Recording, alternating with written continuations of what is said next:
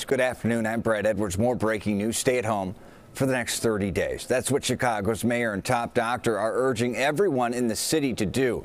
Stay-at-home advisory calls for 10 people or less for all social events, meetings, weddings, even funerals. And don't leave your home unless you absolutely have to. The mayor says her goal is to stop this.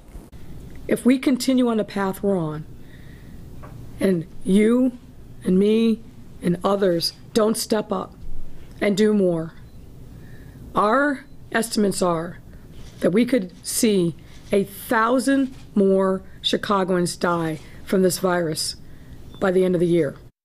Mayor stresses the city will be cracking down on people and businesses breaking the 11 p.m. to 6 a.m. curfew and other COVID-19 rules. The new advisory kicks in on Monday.